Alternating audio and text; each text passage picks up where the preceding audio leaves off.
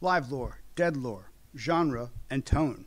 These are the things we're going to be talking about here on the third and final installment of the Player Expectation video series, thanks to Duke Quakem in this comment.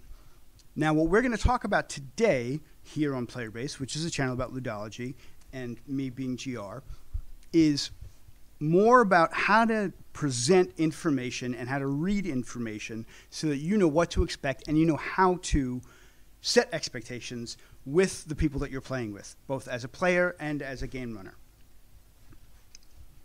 The difference between live lore and dead lore, it can also be thought of as, like we talked about it before, in terms of, you know, dead lore is something that's static, that sets up player expectation or game runner expectation for what you're looking for before the game, what kind of game you're looking to play or what kind of game you're looking to present. And live lore is in-game, in character, letting people know what their character would know. Now, another way to think about this is that one of these things is out of character information, and the other one's in character information. And the thing about the out of character information is that if you're going to a game and you're saying it's in the far future in pseudo-medieval intergalactic fiefdom where everything is controlled by a magical substance that these giant worms make and these fish people swim around in so that they can literally collapse space upon itself and people fight with knives inside force fields. That is not something that someone would say if they lived on Arrakis, right? It's not the far future. It's the present day. That's just regular stuff for them. In the same way that if you were running a role-playing game in ancient Rome, you might say in the far future in some, you know, collapsing economic transnational empire, people are struggling to get their homes, mortgages paid, you know, and they spend a lot of their times online as a consequence. That wouldn't be the far future to us. That would just be today. And look, I feel you. But you didn't come here for political commentary unless I'm doing a video on how to set up a political hierarchy that is engaging and believable for a game, which I will do, but not today.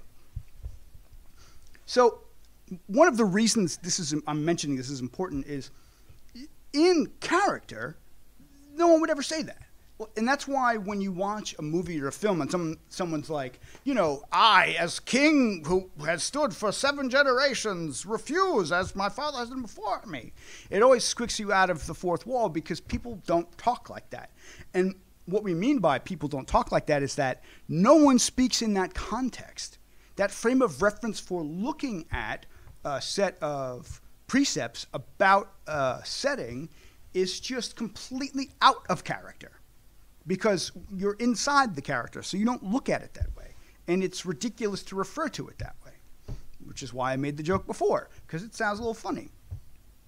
And it was just a joke, you know. But in-character information is something that the character in the game knows, or in the story knows, but the audience or the player doesn't necessarily, and they don't know whether or not the character knows it. So when you're running around, part of the job, part of the fun of being a game master or dungeon master is that you know all that stuff and you're making it all work, or you're looking at it in your head, or you're winging it, or really all three of those things. And you know whether or not the player would know that, and whether or not the character would know that, and you inform the player. Now, that saying it to the player and not the character is out of character, right? It is out of character talk. But it keeps people in character because you're informing them in the moment of a choice that the character would make with the information they already have. They wouldn't have to ask, they would just know. You're informing the player so that the player knows. And in the same way, you're informing the other players at the table, be you another player or the game master, of what you know and they need to know about playing with you. And at least, and when I say that, in terms of like setting player expectations, it could be that you just want to do Elf with Sword forever. Lord knows I do. I never get tired of it. But not everybody wants to do that, and not everyone wants to do it all the time. You know, like some people need to have a different breakfast some mornings, or maybe every morning, and some people can eat the same breakfast forever. This is to let people know what we're having for breakfast today, right? When you're setting up expectations for the game, you're setting up expectations for that game that you're agreeing to play, be it a long campaign or a one-shot, or just what sort of games you're looking to run and engage in, right?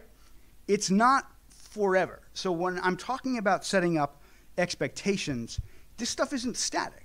And that's important to mention because you're not married to any of this. And most of the time when I look at people having existential crises and freezing up about not knowing how to answer these questions, it's because they haven't considered the fact that it's not forever, which is why the character video is so,